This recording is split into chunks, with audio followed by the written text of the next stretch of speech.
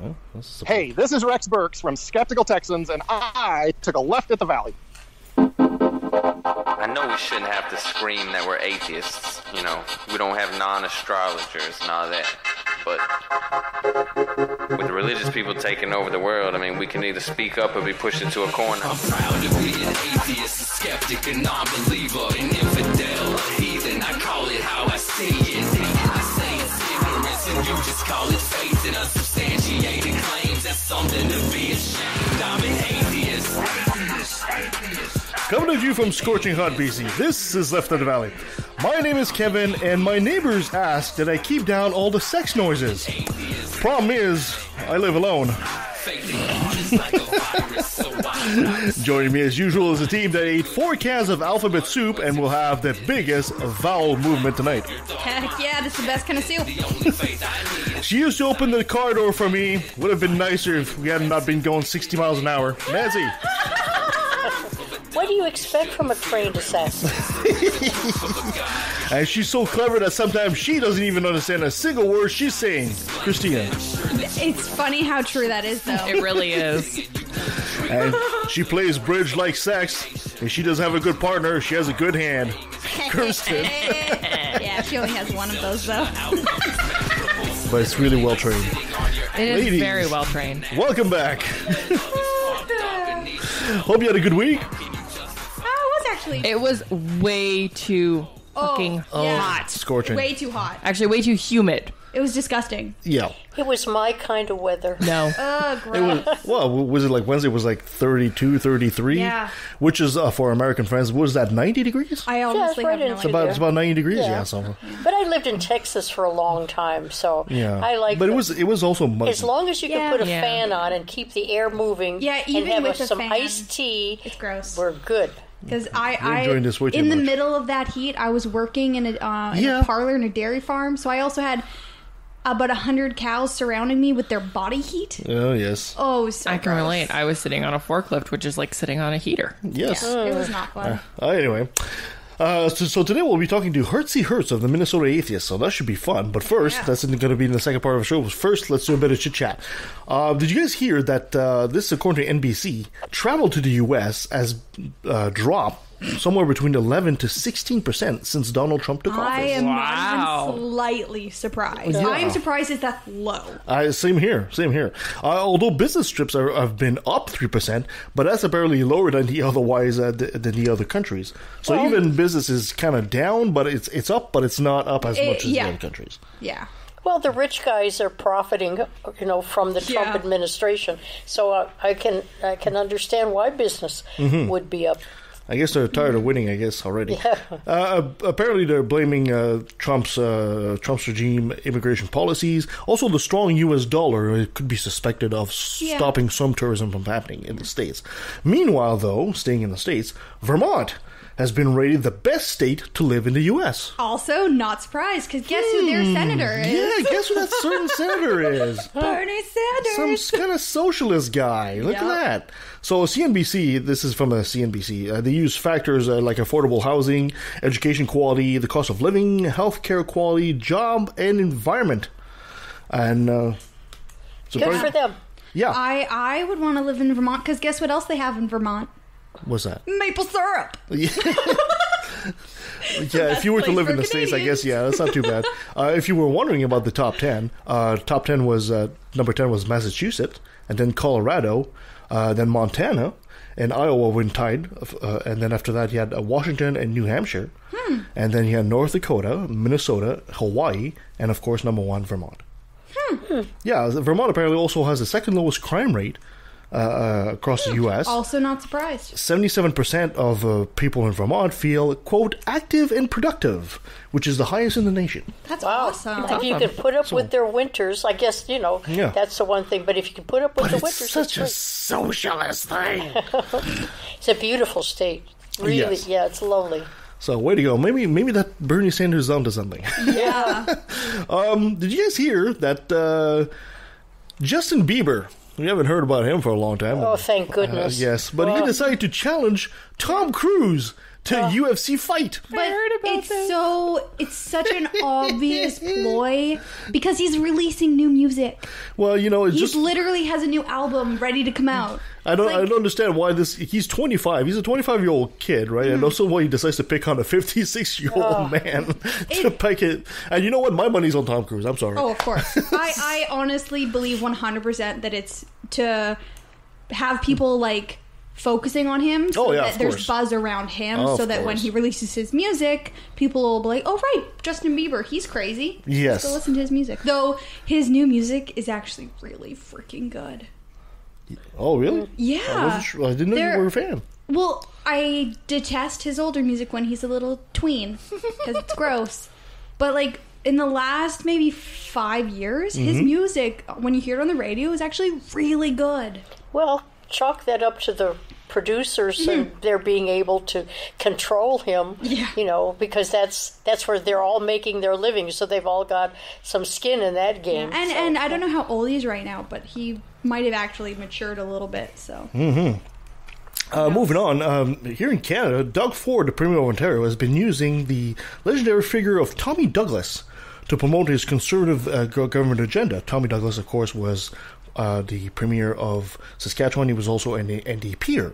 The problem is the grandson of Tommy Douglas is actor Kiefer Sutherland. Oh, I didn't know that. Yes. Oh. So actor Kiefer Sutherland basically did not like this, and he basically took to Twitter to express what he felt about the Premier basically using the image of his grandfather.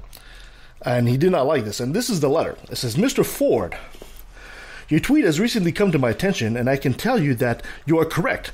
My grandfather, Tommy Douglas, was fiscally responsible. In addition to balancing the budget of Saskatchewan, he also provided the province with paved roads, healthcare, and electricity. He did it all within 4 years. Contrary to your argument, it was never at the expense of social and human services to those in need. I personally find your comparison of your policies to his offensive. Oh, where's the rest of it? You gotta find the rest of it. Where is it? Oh yes, there you go. I personally find your comparison of your policies to his offensive. So I can only ask, as the grandson of this man, for you to stop posting his picture and using his name as part of your political agenda. After all, I knew Tommy Douglas, and you, sir, are no Tommy Douglas. I was wondering whether he'd worked at Simpson. Yeah. And it says, P.S. You're lucky my mom's not active on Twitter. Oh, good for him. Yes, indeed. Tommy Douglas, for maybe our American listeners that don't understand who he is, he's a legendary politician here because he's also the man who brought socialized medicine to Canada. Really? Oh, I didn't know that. You did what?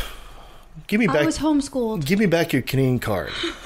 You mean you don't? No, he was actually voted fairly recently. I think it was like in 2005 or something like that. They did a contest across Canada saying the greatest Canadian, and they had people like Wayne Gretzky and Don Cherry and Terry Fox, and Tommy Douglas came out number one. That's awesome. Yeah, just to give you an idea how much, that we actually appreciate socialized medicine.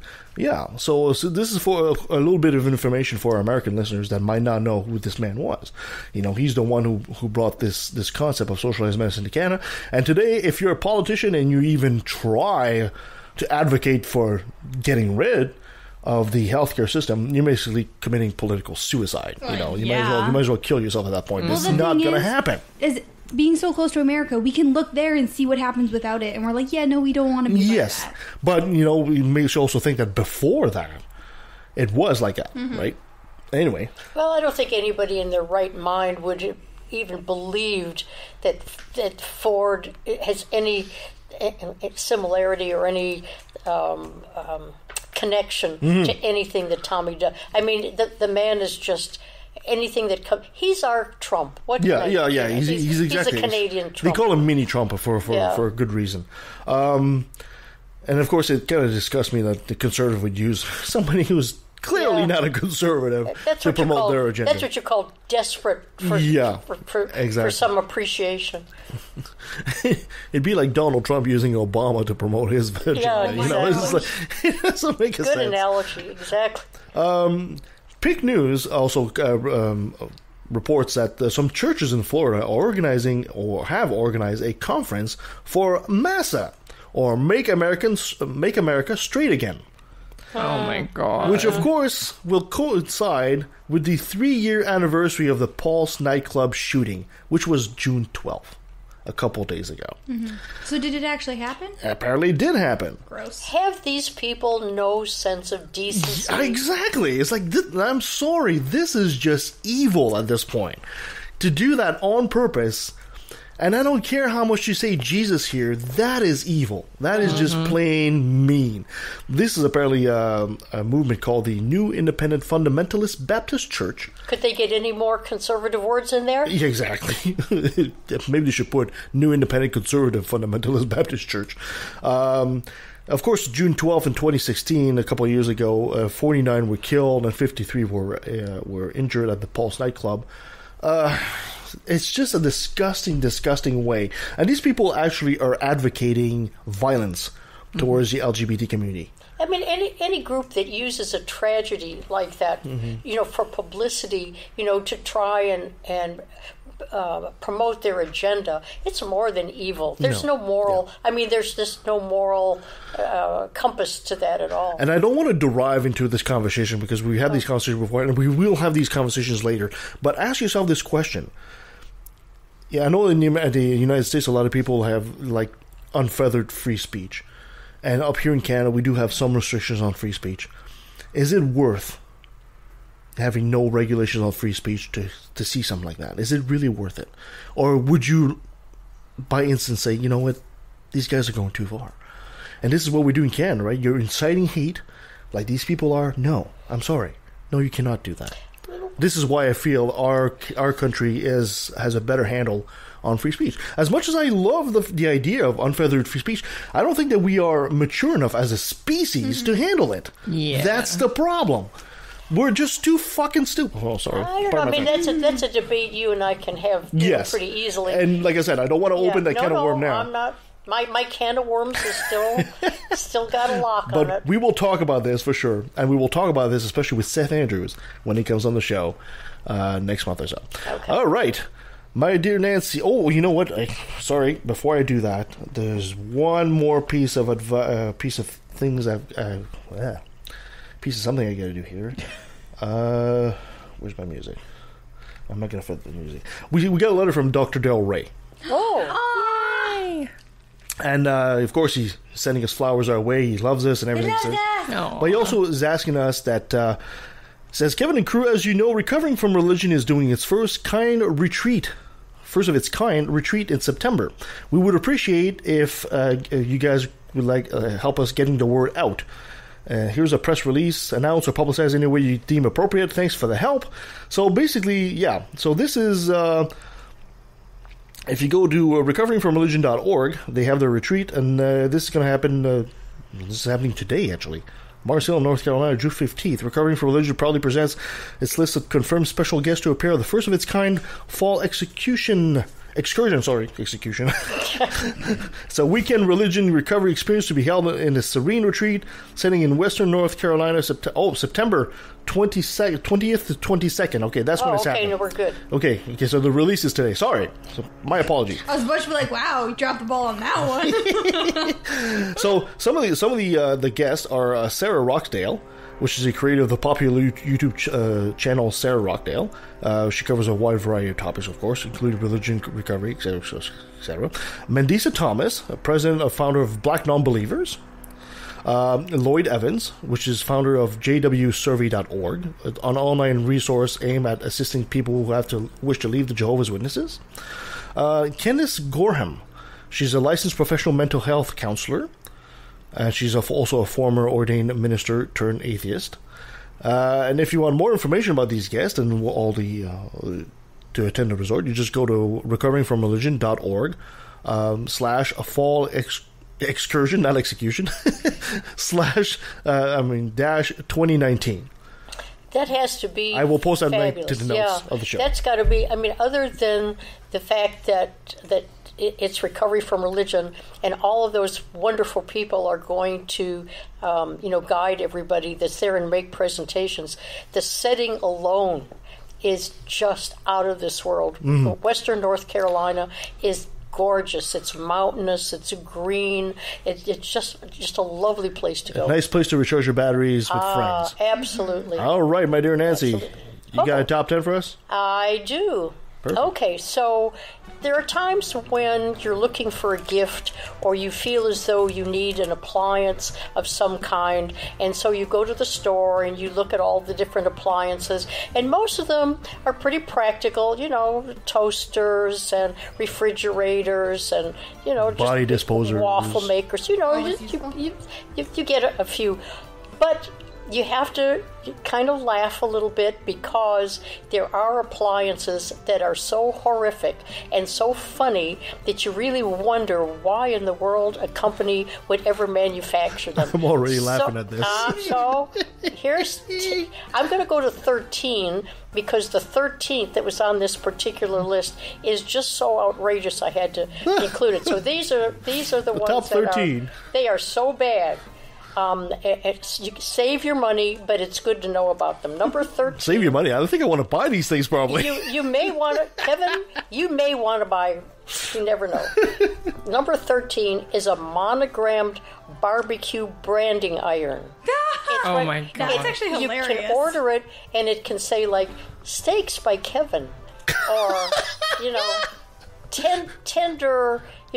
tender treats by... So you can brand your steak? You can brand your steak when you're having a barbecue and put your name, however, or little monogram, so that when everybody has their steaks, they know that you made their steaks. Or you can do it so that no one will eat your steak. The funny thing is, this is not actually so bad of an idea. Because think about it this way. You got 10 steaks on the barbecue, and 3 of them are rare, and 2 of them are well done, and whose steak is whose? So you can brand the name on who's... This is Christina's steak, and this is Nancy's steak. There you go. Yeah, God forbid you should talk to somebody and say, how do you want your steak there? No, but I mean, I don't know. Yeah, no. Maybe it's just me. I would lose track of them after a while. If you want one, you go to Amazon.com or maybe Amazon.com and put in monogram barbecue branding iron, and you can get them with whatever initials you'd like to have. Okay, I'm going to do that right away. I knew there'd be one that you'd like. Okay, number 12 is Bruno, the smart trash can. No longer is it, you can just put your trash in there. This is a smartphone-enabled trash can where you got a little compartment on top that has the bags, and if you're running low on bags, you can connect with your smartphone and it'll tell you when you go to the store if you need to buy more bags. That saves you from actually having to look at the trash can to see. Yeah, it also has an integrated vacuum, so anything that you can throw underneath it, it'll suck it up. Okay, that's kind of cool. What if you want to have a deep philosophical conversation with your garbage can? Can you do that? I think you can. It has a motion sensing lid and a filtration system, and it's only $200. There you go. For a trash can. Garbage can, play Left of the Valley. And it has a name, Bruno, play Left of the Valley. So would you buy that? Probably not. Okay, all right. Well, say saved you $200 there. Number 11 is a mini donut factory. Oh, now you got me. You got me. That's what it is. It takes up, about 18 inches or so of space, and you make don't go to Timmy's anymore. You can make your own teeny tiny little itsy bitsy little mini donuts are awesome. I have a mini donut pan. $113 for your mini. How often would you use it? Just about every day. I mean, if you were running come on, if you guys arrived here in the morning and had coffee and mini donuts, oh my gosh, would I not be the best host ever? Would you already are? And if you could make 25 at a time, what are you going to do with the leftovers in the morning? Are you awake enough to make that many donuts? 25 would be for me. Oh, okay. All right. I have to make another batch for you guys. Well, okay. I can tell you're going to be busy on Amazon buying everything. Okay, number 10. This is kind of cute if you think about it. This is a desk mini vacuum. It's actually shaped like a little vacuum cleaner. Oh, and my it God. goes into the USB, and you can vacuum your... It has a little vacuum noise and everything. It's only $14. So if you want to have, if you're OCD and you really want to clean the desktop, wow, That's so cute. yeah, I know, it's wonderful. It's $14, and we have to get one now. Just I mean that's a cheapie, right? For $14, you can do that. Okay, I kind of, it was so cute when you see the picture of it. I mean, it is just a tiny little Hoover sitting there. Okay, number 9 is a s'more maker. Oh my gosh, that sounds amazing. Give up the campfire and going out there and having your friends.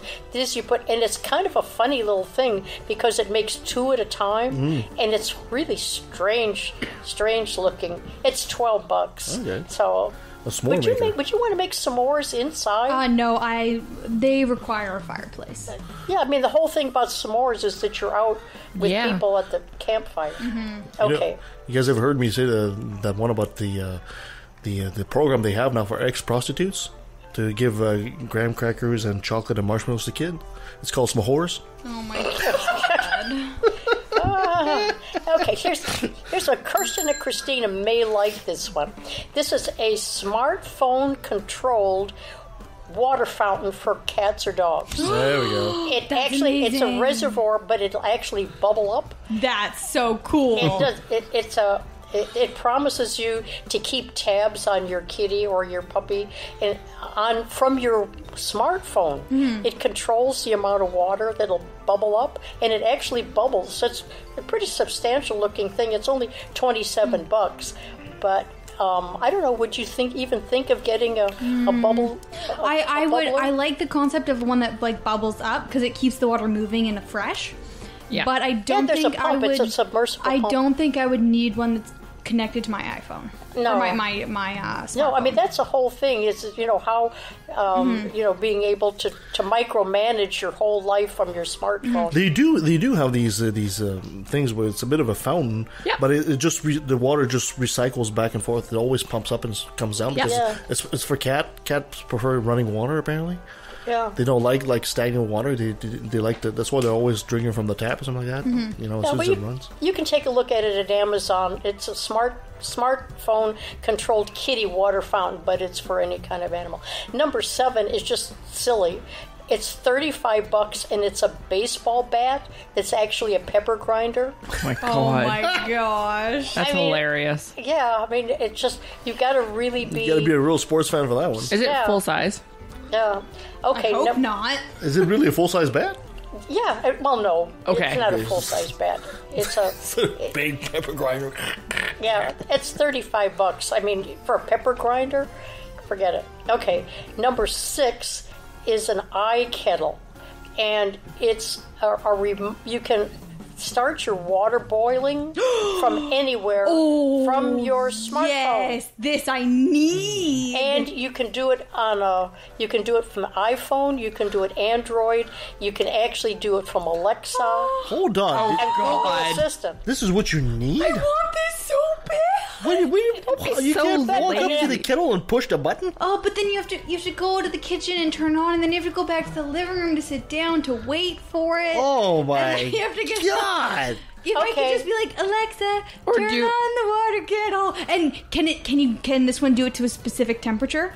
I think so, but it would be boiling. It would be boiling, which is what 130. First world problems. Well, here. some of them you can do for different teas. They do best with different temperatures. So you could be like, Alexa, turn on the kettle to like 110 degrees. I guess Best Buy knew what they were doing because there's your market. I want it. Here's you know what to get her for Christmas. Okay. I want it so bad. All right, here's the kicker. Would you pay $150 for it? Probably. Wow. Then it's at Best Buy. You may go and look. Don't it's tell called her that. Eye Kettle, small eye. Okay. Eye Kettle. Oh my gosh. You know what to get her for Christmas. Not in line. No, okay, it'd be better if it was a coffee maker though. Okay, well here's a coffee maker. Oh. This is a solid gold coffee maker. Believe it or not, Ew. Walmart sells them, and they look like a Victorian coffee maker, so they have this real vintage look and style, and it's solid gold, $120. Yeah, no, I wouldn't buy that. No, you'd rather spend the extra $30 and get the eye kettle. Yes. I don't need a gold. I'm not Donald Trump. Yeah. We don't do gold. Send that to Trump. Exactly. Yeah. Okay. Number 4 is an automated floss dispenser. It's got little batteries in it. It'll go on your mirror, and here's the funny thing about it. It's the LED light on it, and it'll smile when you dispense, but if you haven't used it for a while, it'll frown at you. Oh my God, that's hilarious. That would be perfect for kids. That's $26, and it's at smilepronto.com. Now, I looked up all of these. Yeah. These aren't anything that that were at one time. As a matter of fact, Nancy has all of these in her home. I bought one of each. Yeah. That one would actually be perfect for, like, kids, if, like, to have in your bathroom to make sure, like, they're flossing. Does it tell you how much it dispenses, or? No, I think you just push the button and it dispenses a certain amount, but if you want more, you just keep pushing the button. Okay.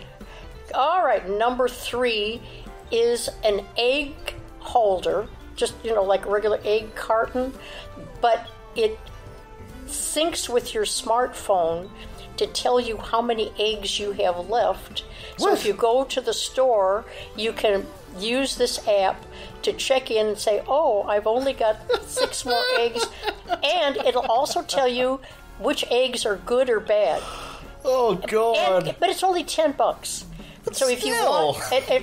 finally, I found one that you're both incredulous. I got 3 people incredulous. Open your damn fridge. That's right. You really got to be a big egg fan for that. But now that people have smartphones, I mean, that's it. Personal interaction is over. It's just you and your smartphone. So you use your smartphone to put a fork in your mouth. $10 isn't bad for a gag gift. That would be a good gag gift. Would somebody use it? They would use it for a week until they buy the next carton of eggs. And yeah. And how many apps? By this time, how many apps have you got on your phone? 930. Exactly. So you run out of room. Okay, here we go. We're down to the last 2. Here's what Kevin, you gift because I can't see. This is an electric martini maker. Oh my God. And it shakes like a malted milk maker, but it's a martini maker. So no longer do you have to actually get the exercise in your arms by doing this. Shaken, not stirred. $100 at Amazon. Wow. I wouldn't buy Amazon that. is accepting it all. For all these martinis. Are you kidding? I would just all these martinis I have. I just take that to work and put it in the paint mixer. Yeah, that's what it's like. It's like a paint mixer, but this is supposedly just for martinis. But I think you could probably use it for a lot of different stuff. Oh, I bet you could. Okay, and the number 1 on the list is a quesadilla maker. It looks like a waffle maker, but it's just, how often would you make quesadillas in order, Kirsten to have? Would use it a lot. How much room have you got in your cupboard to be able to? I would just use a damn pan. Yeah, it's $30. I'd just use a damn pan. Yeah, so I guess you could make, apple turnovers in it as well as quesadillas? So. I mean, you could probably look at it and figure out different things that you can make in it, like what you can make in a waffle iron, all sorts of different things. Yeah, but this is just dedicated to... Anyway, anybody ever see an appliance that hasn't been mentioned that you thought was really dumb? Probably. Not that I can think of. Well, I like some of these appliances that are kind of weird. We talked several weeks ago about an exercise bike that was also a washing machine. Oh, yeah.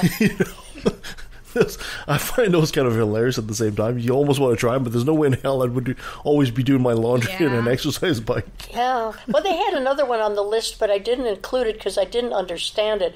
It was a battery-operated fork that you can put whatever food you like, but it was an aromatherapy appliance where you could add different aromas to it while you were eating, just to see how a chocolate would be with your vanilla cookies. So while you're having a cookie or something, you'd put a drop of aroma. I mean, it was so complex.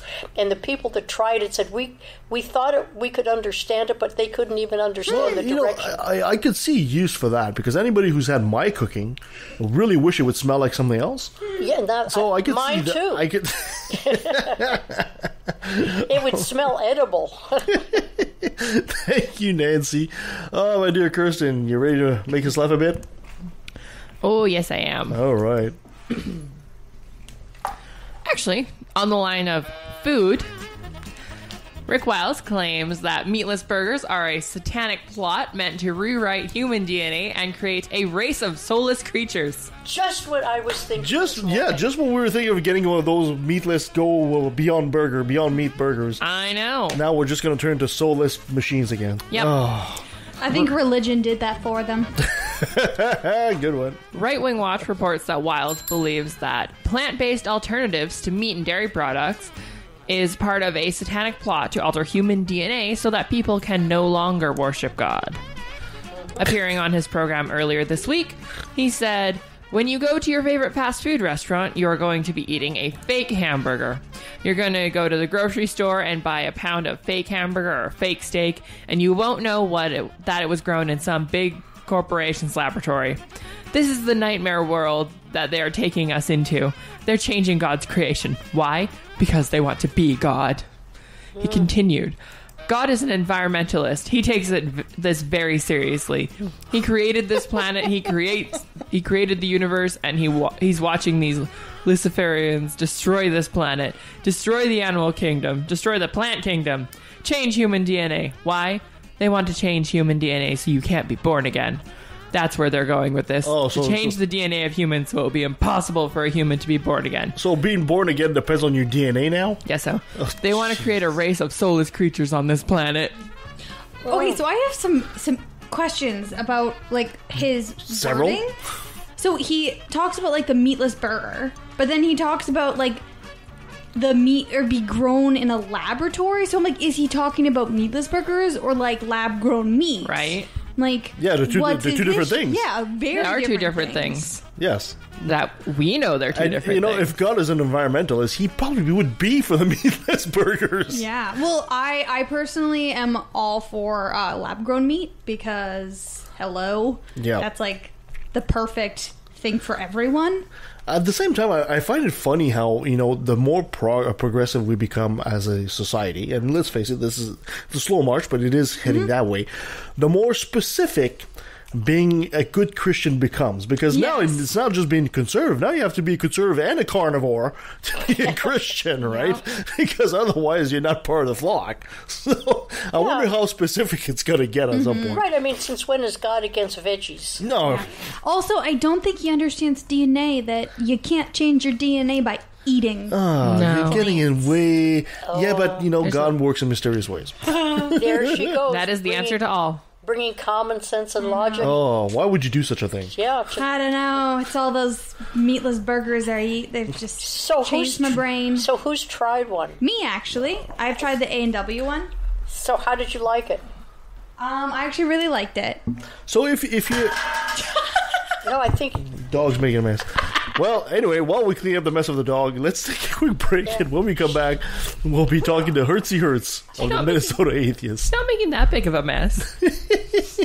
Don't give him a chance. All right, we'll be right back. What's up, heathens? I'm the Godless Engineer, and it would be great if you could join me on my YouTube channel. Over there, we post videos every day. On Mondays, we normally post a response video of some kind. Tuesdays, we post our daily Bible podcast that I record with KC. Wednesdays, we read comments. Thursdays and Fridays is conspiracy theory and flat earth stuff. And we have a new segment that runs Tuesdays, Wednesdays, and Thursdays that is Today I Learned from KC. Hi, y'all. So please join us over on the YouTube channel Godless Engineer, where we always stand up and use our voice. In a world torn apart by a lack of reason,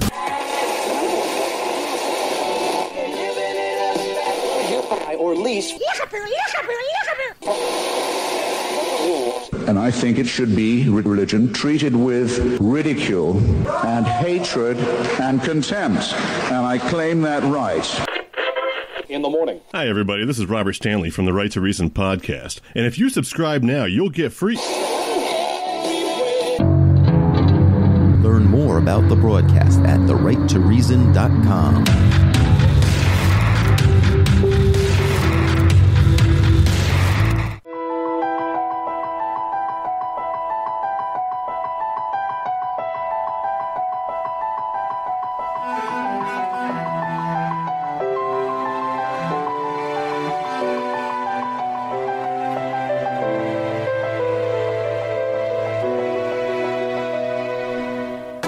By the end of this century, if emissions keep rising, the average temperature on Earth could go up another 4 to 8 degrees. What I'm saying is the planet's on fucking fire. There are a lot of things we could do to put it out. Are any of them free? No, of course not. Nothing's free, you idiots. Grow the fuck up. You're not children anymore. I didn't mind explaining photosynthesis to you when you were 12, but you're adults now, and this is an actual crisis. Got it? I don't know where the lights are taking us, but something in the night is dangerous, and nothing's holding back the two of us. Baby, this is All right, well, next guest is one of the Minnesota Atheists. Her presence all over the social media is impactful, and one of the hosts of Atheist Talk. She's a snappy dresser and a snazzy dancer. Hertzey Hertz, thank you so much for coming in Left of the Valley.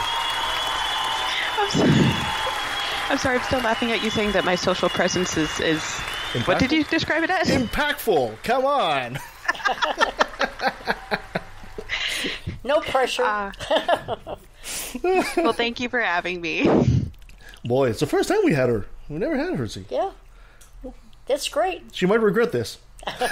No, she has got to enjoy our dogs by proxy. She can't. So. It's radio. She can't see the dogs. Yeah, but we've described. She feels their presence. Yeah, okay. We know she feels their exactly. presence. Yes, exactly. So no matter what, that'll make this. This day show good. has gone to the dogs already. Hertzey, for those of our audience that might not know who you are, despite your fabulous online presence, maybe you'd be so kind to give us a quick bio as to who you are. Awesome. So I'm Hertzey Hertz. I'm from Minnesota, which would make sense because I am part of the Minnesota Atheists. I'm on their board as their chair right now. Though, let's see, when are elections again? Let's see. So I'm on the chair. I'm also the executive producer of our radio show, Atheist Talk. And then I have had an offshoot personal show, Hertzey Talks, but it's been on hiatus for almost... I think about a year now. So, What? We demand that returns. We demand it now. I've actually been debating trying to work out ways to do more, just shorter things. So That's fair. We'll see.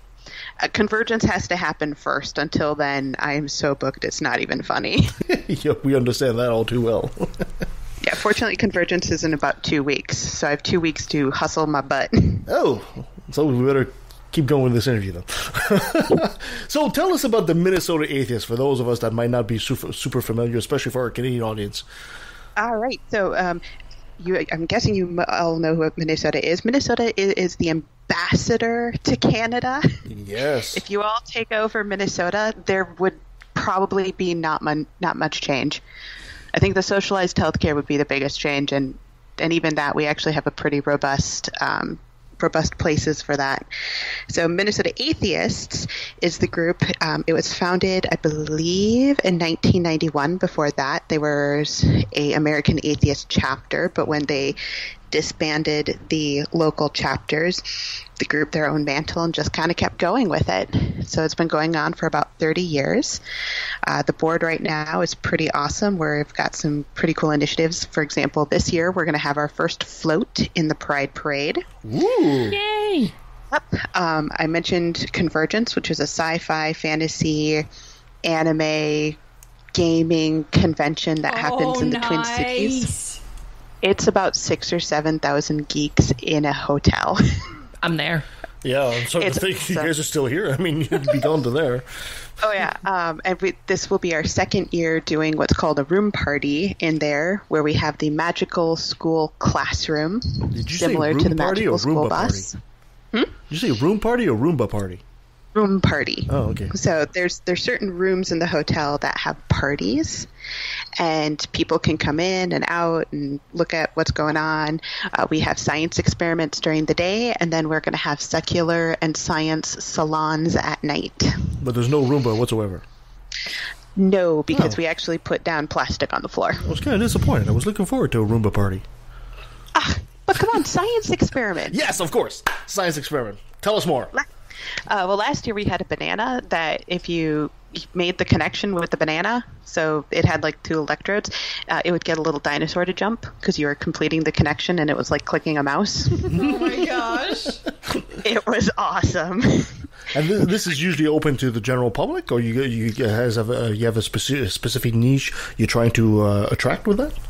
Not necessarily just atheists. No, with the science experiments.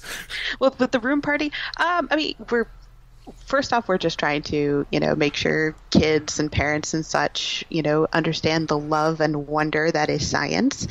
And then, admittedly, there is a part of it which is, oh, by the way, there's this wonderful and amazing group in Minnesota. We also will have pamphlets and such out for Camp Quest North, which is the Minnesota-Iowa Camp Quest, which has 2 weeks in Minnesota and 1 week in Iowa, and I've heard a rumor that they might be thinking about adding a 4th week. Ooh. Yes. Yeah, it's totally cool. Oh, yeah. We need to have a Left at the Valley touring van and just, just take the show on the road. I would love to do that. I know. I would love to do that. But I just take a year off and visit everybody. As soon as I win the lottery. Okay. Well, that'll happen. We'll hold you to it. Yes, actually, totally. But you got to buy tickets. Visit Minnesota the weekend of July 4th, because that's when Convergence usually is. And it's amazing. There's so many things to do. Oh, man, it sounds great.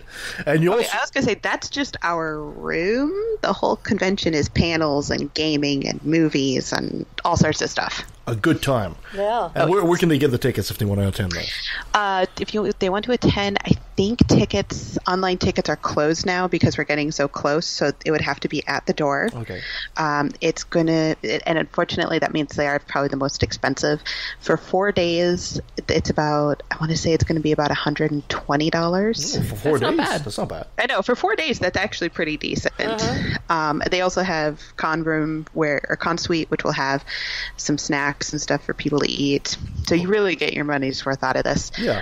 Tickets usually for next year will go on sale in October, and if you Google Convergence Minnesota, you should be able to find it. I don't have the website in my head. And then it's at the Downtown Hyatt this year, which is new. Well, usually we were in Bloomington, and so this is our first year in this new hotel, so I'm really excited. Fantastic. When we're done the show, make sure to send me the link so I can post that in the notes of the show for our audience if they want to know more. Will do. Okay, perfect. And on top of that, you also host a show. I do. I'm the executive producer of Atheist Talk, which has been a little on and off for the last 10 years.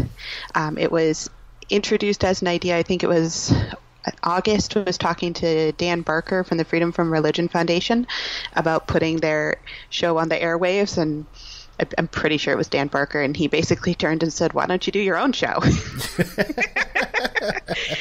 And we actually found a radio station that was willing to host us. Seriously? That's fantastic. That's awesome. Yeah. So we are live every week. We're live. We have a group of amazing volunteers, and of course I have to shout out to Maddie Love, who is super amazing and helps a lot, and Stephanie Zavan, who's also super helpful with all our stuff. And yeah, like this week we have Mandisa Thomas on tomorrow morning. Last week we had Andrew Seidel. Oh, nice. Nice. Yes. Sometimes we'll also have just members of the group. Like I did a panel once about going to a religious college, and we got different people. So one person was from St. Thomas, which is a Catholic college, but it's not really religious anymore. Like it's run by the Catholic Church, but you don't have to be Catholic to be there, and it's kind of like on the side. I'm finding a little sidebar here. I was raised Catholic myself. I was really stunned when I moved out west and I saw the evangelicals really bash on Catholics. I was really stunned by that. I thought, wow, really? You guys are taking this way too seriously. And it seems to me that the Catholics are much more prone to, quote-unquote, evolve, if I can use that word, within their faith to adapt to the new reality of science as compared to the evangelical movement. Well, and it's interesting because if you look at some of the scientific things that we found, many of them have actually come from Catholic monks and priests. Absolutely. George Lemaître is the first one that comes to mind, right? Yeah. So anyways, so we had that group. We had so we'll have stuff from people who are just random members of Minnesota Atheists and such, and that's pretty awesome too. It's on Sunday mornings on KTNF, the progressive voice of Minnesota, AM 950. We also stream live online via the radio station's website, which I'll get you. And then we also have it also goes out into a podcast. Mm-hmm. So if you can't catch it for any reason, you can also subscribe to the podcast Atheist Talk. And let's see, we also have a Patreon where we do extended interviews, and those are really fun because that's where we can swear.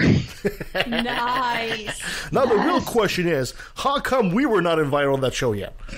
No, I'm just kidding. I was going to say, I thought did I not have you on yet? No. Well, we're Canadian show. What are the odds that you guys would know us? Obviously, we need to change this. Absolutely. We absolutely need to make an appearance. It's at your own risk and perils, of course, as you can tell by now. So, within you guys have been doing the show for 10 years. Have you been producing for 10 years as well? No. Let's see, I figured out the whole atheism thing probably about 6 years ago. Okay. Maybe a little bit longer. And then I joined up with Minnesota Atheists about 5 years ago and started helping with the show about 2 years ago. It's something we kind of have in common because Left of Valley did also a stint. We did a stint on radio ourselves.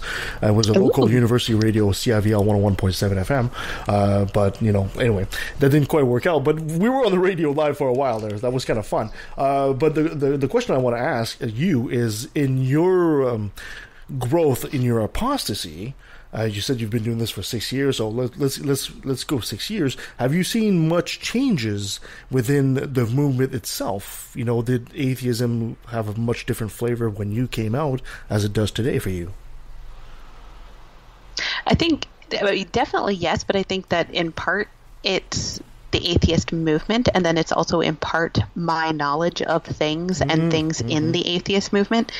So, you kind of go wide-eyed into it and going, whoa, there's all this stuff, and Google is helping me find all these things, and I'm starting to listen to podcasts about it. One of the ones I started with is a local podcast called Geeks Without God, who are absolutely amazing. It's 3 geeky comedians. I love them. But, I was reading Friendly Atheist and all that stuff. And then as I continued and such, how do I say that? You kind of start pulling back the curtain. Totally. And some of that stuff is just as things have come out and just being like, really? That guy? And then we're all imitating David Somali for a moment, which is a little awkward because that's one of the ones who make me sigh. Yeah. Do you think that's a how do I put this? For lack of a better way, if those quote unquote small divisions that we're seeing, do you think that's a result of atheism itself, or is it more a result that most atheists seem to be leftist politically? See, I actually disagree with that statement. I wouldn't say most atheists are leftist, because I think I think I don't have numbers to back it up. But. Yeah, I think there are probably a lot of atheists that are like conservatives, but I think that we just know more people who are leftists because we're leftists. Mm-hmm. Okay, well, let's ask that question. You feel that most atheists are tending lean left or right, or you think it's evenly balanced? What do you think? What do you see in your neck of the woods? See, well, let's see, the Minnesota Atheist Group, we are a 501c3 tax-deductible organization and therefore do not get into politics very much unless it's regarding the separation of church and state. And in that case, we don't care who is, supporting the separation. We'll support it with them. Mm-hmm. Yes. So this is a personal opinion and does not reflect those of the Minnesota Atheist Organization. She's been through this before, you can tell. It's not part of my radio spiel. I actually have a line. I'm like, and this is the opinion is that of the guest and host only and do not reflect those of the Minnesota Atheist Organization. Yes. I feel that a lot of the divisions actually aren't necessarily a political thing, in the sense of it's depending on whether or not you're going to be respecting of somebody's rights and somebody's autonomy. Because if we look at some of these divisions, it's things like Lawrence Krauss or David Silverman, people who have done something and have credible accusations lobbied at them, and people are like, oh, it can't be. And it's like, yes, it can. Yeah. We cannot put people up on a pedestal like that. Yeah, it doesn't work. We don't want to see people that we admire a lot all of a sudden fall. We don't want to see the hero fall. But it happens, and I think that is a part of it. I think there are those who are, I'm just going to say the more assholey type, who are latching on to those who can't see this fall and basically are feeding them a whole lot of rhetoric. And it's, if you think about it, it's I kind of feel like it's almost like the incel group where they're catching these people at the right time and stroking the egos and such and feeding them the words they want. Just for the record here, as soon as you said assholey, Nancy looked straight at me directly. No, we all looked at you, Kevin. I feel under attack here slightly. We're just joking. Or are we? So Minnesota sounds very much, I've never been to Minnesota myself, but it sounds very much like a place that I would almost feel at home. It sounds, besides not quite as Canadian as we are. But what else can you tell me about Minnesota and how they view atheism as a whole? Do you think it's something that's on the rise in Minnesota? Because it's obviously under attack in other states. So and I would say that I don't know how much of this is Minnesota specific or just kind of the north. There are people in Minnesota and a couple other states that people will say we're part of the Midwest, and it's like we're really not, though. We're the North, because you have like Missouri and Kentucky, and that's kind of more the Midwest, where it's like in the middle, and it's like the middle, and then I think it's Minnesota, North Dakota, South Dakota, Wisconsin, and Michigan make up what we kind of consider north. Okay, I gotta look at a map here because I'm trying to picture where Minnesota. Okay, there we go. Oh yeah, so you guys are right beside Lake Ontario, Lake Superior. Okay, there we go. Yeah. I guess you're considered somewhat north. No, it is. Yeah. For the U.S., we're north. Yeah, well, yeah, you're talking to Canadians, right? Obviously. I know. Which is why I said, seriously, just adopt us, please. We're working. Well, all you have to remember is hockey's better than baseball, and we have stronger beer, and you're pretty much there already. Yep. Always say sorry. Wait, see, Minnesota already is there. Our apologies and your apologies are so close. It is. Do you apologize if you bump into a table? No, that's just you, dear. No, there's a lot of Canadians that do that. No, there's not. It's a stereotype for a reason, Kevin. Especially if somebody's sitting at the table, I'll be like, sorry. Yeah. Well, no, see, I say sorry to the actual inanimate object. And has the table offended me today? You deserved it, table. I mean, here's a really wild thought. When you talk about not so much Michigan, but when you talk about North Dakota, you talk about Minnesota, you talk about states that predominantly began with Scandinavian immigrants. I wonder whether or not that has anything to do with the amount of progress or the progressive politics that there are in those particular states. What do you think, Hertzey? I actually, to a point, do, especially when it comes to some of the more secular pieces. In Minnesota specifically, I can't speak as much for the other states because I don't go there very often. Minneapolis is all I need most days.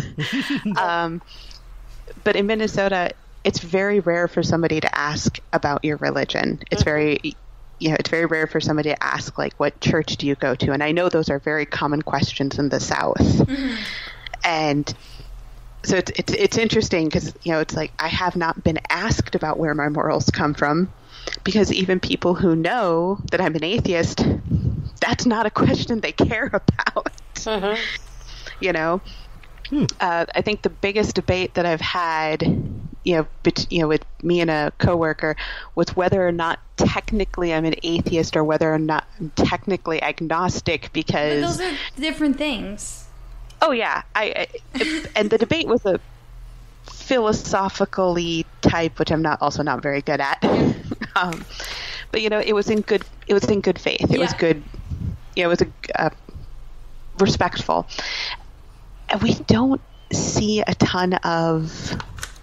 lot of that heavy issues of you have to go to church. So it's kind of I guess just a Minnesotan thing. It's like, okay, you do you, just don't go off and kill anybody. Mm-hmm. Yeah, sounds very Canadian. You don't have a majority of the Southern Baptist Convention folks up there. The minute you go to the South and you walk out your door, it's like, oh, well, what church do you go to? Come to mine. Mm-hmm. We have there's a lot of Lutherans, which I see a lot of Lutherans, a fair amount of Methodists. There are some Baptists and some, the big church evangelical stuff. But even, I actually, speaking of, Kevin, when you were talking about running into the evangelicals, don't ask why, when I was 18-ish years old, I decided to go to an Assemblies of God college for 9 months. Okay, I gotta ask why. You can't just throw that out there like that and me not ask why. I don't know. That's why I say, because I'm like, I do not know what just a rebellious phase. It was, and I read the rules, and I was just like, this is the biggest load of crap, and I've already said yes. Damn it.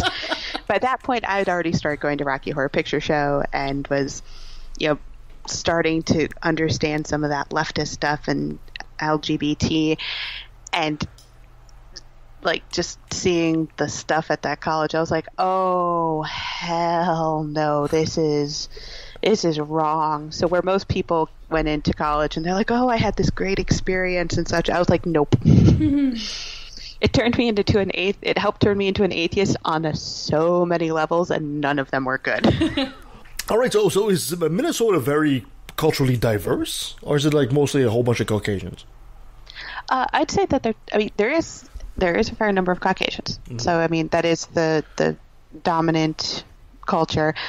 We do actually have a pretty diverse culture as well, because there's a ton of farms around here. So there is a large Hispanic population. Oh, really?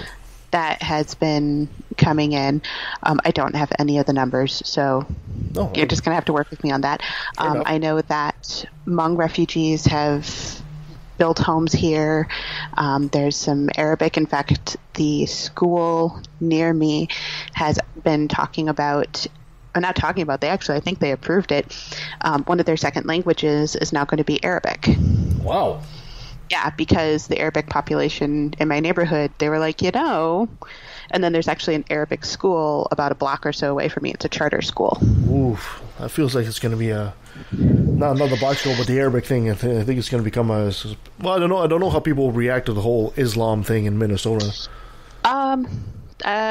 Mixed. There's some who are just like, that's their thing. They're not doing anything. Don't care.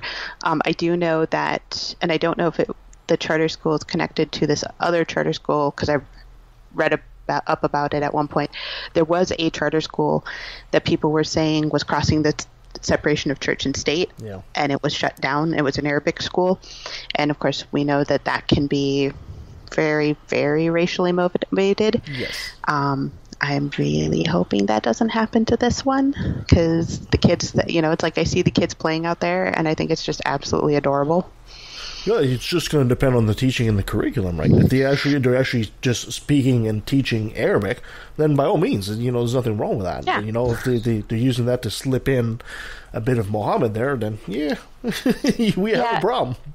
I took a look at the school calendar out of just curiosity, and they are taking days that are, their school holidays do revolve around the Muslim calendar, but I'm looking going, most schools revolve around the Christian calendar. Yeah. How is this any different if all the kids and everybody is going to be taking those days off anyways? Might as well just close the school down. Yeah, we'll probably have a visit from Alex Jones saying it's Sharia law. Oh, he can. Like I said, the school is really close to me. He can come on by and I'll meet up with him. I'd pay for that. Yeah, I mean, they do the same with the Jewish, congregations. They take off on their holidays, and that's fine. I mean, there shouldn't be any concern about any of it. So how many atheists are in the Minnesota Atheist group? Oh, I was going to say, that depends on whether you're looking at our meetup, our Facebook, or our dues-paying members. Oh, yeah. Oh, wait a minute. You managed to get some people to pay dues? Yeah, yes, actually. And it worked? My God. I'm going to ask you, what's your trick? I don't know. Well, we did have this really cool party where if you were a new dues-paying member, you got $10 off. Oh, nice. Yeah, it was an end of the world party that happened on June 8th, because the end of the world was June 9th. We should do end of the world parties. Yeah. I mean, they happen. They're on a regular basis anyway. What's the next one? Every couple months. I have no idea, actually. We haven't heard from them in a while. Yeah, I was going to say, when we looked it up to see when our next one would be, it looked like it was 2021. Oh, wow. That's a ways away. Yeah, that's way too far. That can't be right. Somebody's going to be in December or something. It's like twice a year at least. Oh yeah, I'm sure somebody will come up with one before then. Christina's got one of those stamp cards. You get 9 Apocalypse, you get the 10th one for free. So. I've gone through a few of them so far. I love that website that will tell you how many apocalypses you've survived. I think I'm at 45. Oh my gosh. That's awesome. So, Hertzey, when you're looking at, you've been obviously behind the scenes for a while and you're absolutely involved in the community, and kudos for being one of these people that, was inspiring other people to come out. But when you look at the future, especially maybe in the political state the United States is right now, are you optimistic about the future of atheism down in your neck of the woods? In Minnesota? Oof, that's a good question. Once in a while we ask a good question, just to throw you off track. Couldn't you just ask me which Star Wars movie was my favorite? That is so That was easier. My next question, right after that. Let's see, the last one. I thought that was amazing. But back to the actual question. My optimistic side is, well, obviously optimistic and says that, Minnesota can weather this. Mm-hmm. Yeah, we do have our Christian fundamental politicians and stuff who have tried to throw things like in God we trust in the classrooms and such. And, as soon as we hear Minnesota Atheists hears about that, we do try to mobilize and get together. It's tough, though, because Minnesota kind of sometimes feels like a bubble. And my worry is how far and how long will the bubble last? Mm. And so it's, if things start happening on a federal level, are we going to have enough, like, for example, if abortion. Minnesota hasn't come out and said, yes, we're going to be okay with abortions. We're going to make it legal and all that fun, superseding anything on a federal level. That has not happened yet. And we have had, 20-week bans that have tried to happen. So, it's a worry because it feels kind of like there's holes in my bubble. And I'm like, no, y'all need to get out. Yeah, I do understand. Yeah, so I mean, not the most optimistic. In fact, one of the panels I'm on for Convergence this year is, could The Handmaid's Tale happen? Yeah. And it's I definitely feel that. I actually used that for a talk we did on the Day of Reason about the separation of church and state, and kind of hey, this is what can happen easily. Yeah, all too easily. It's interesting to hear that, because it seems to me that if we're going by the numbers, it seems to me that the movement has, there's more and more people that are pulling away from their faith, and Christianity seems to be dying. Yet it's just more powerful now than it was maybe 10 years ago. More politically active. Is it maybe in your opinion, the last great breath before it just dies off in a whimper, or do you actually think this is actually a thread that's here to stay?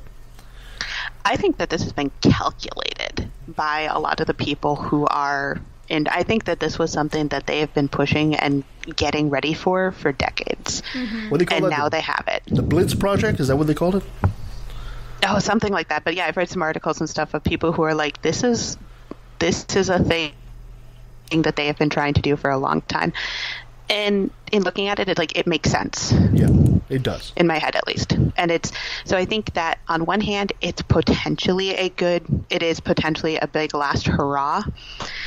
But it's something that they've been pushing. And even if it fizzles very quickly, we still have to deal with all of the issues that this is causing. Yeah. There's federal judges who are making decisions that we may not even hear about until it's way too late. Yes. Indeed.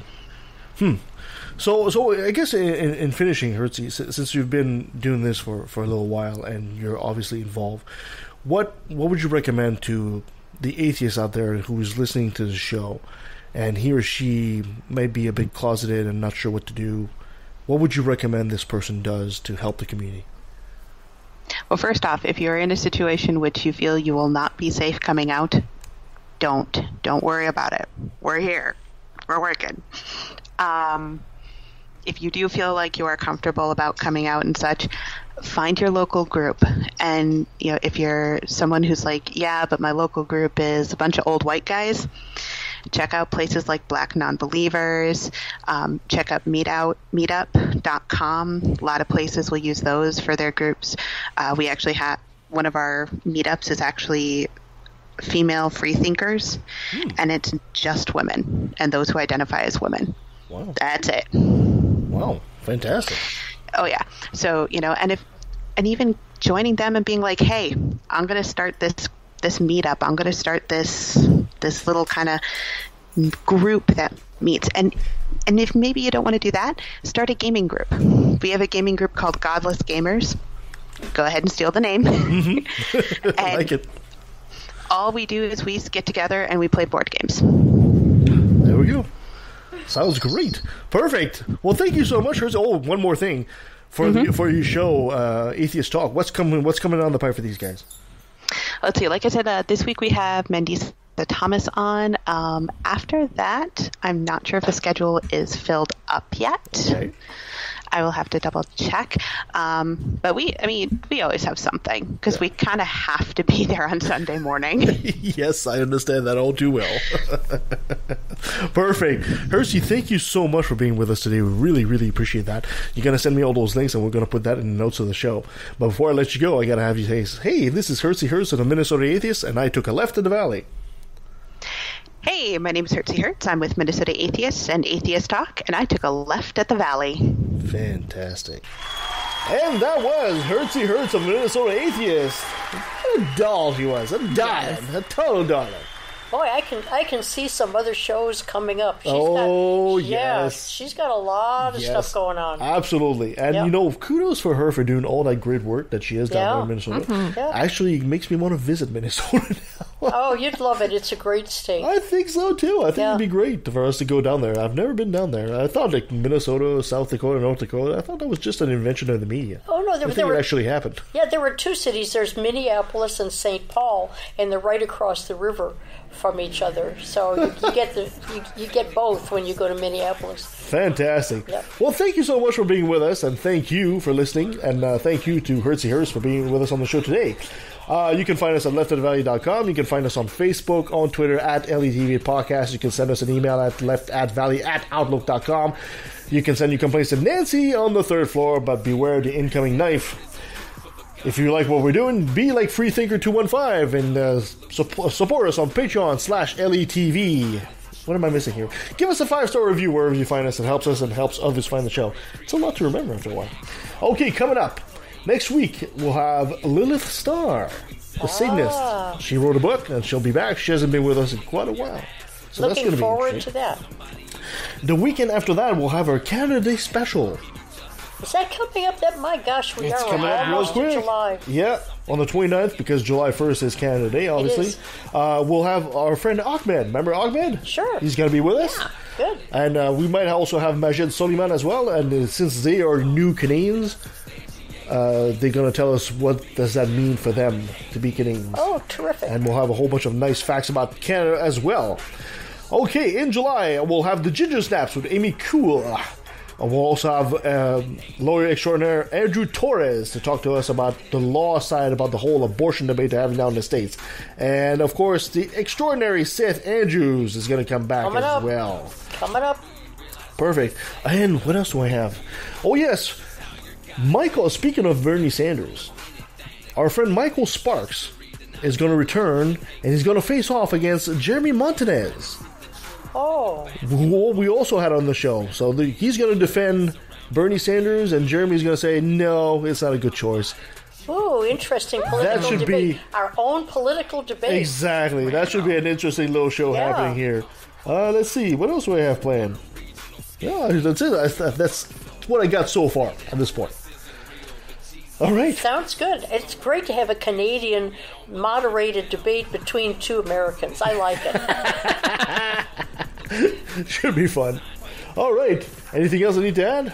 Go love your pets. Yeah, cuddle a puppy. Is she chewing on the cords? No. She's sniffing the pole. Yes. Yep. Hey, Sienna was licking it earlier, so. Don't lick the stripper pole.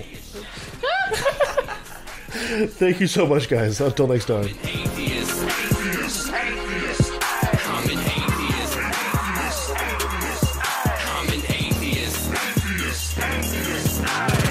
Now let me take a sec, don't mean to sound so hateful, but I swear to God, pun intended, I find it disgraceful that thousands of children are raped by priests, and since they're holy men of God, they get away scot-free, and the Pope does his very best to keep it on the hush, don't wanna affect business, he loves money too much, we know that they love the kids, but how the fuck can we protect them while they planning to molest them, we teaching them to respect them, Fuck that. The system is broke down, working backwards, and the only action or tactic I plan to practice now is to attack them. The parties of God's hands are bloodstained, millions of murders by believers, and they're all in God's name. And let me take a sec, don't mean to sound so hateful, but I swear to God, pun intended, I find it disgraceful that many atheists are told to be quiet. You're not alone, speak your mind, time to let it be known. I'm proud to be an atheist, a skeptic, a non-believer, an infidel, a heathen, I call it how I see it. I say it's ignorance and you just call it faith, and unsubstantiated claims, that's something to be ashamed. I'm an atheist.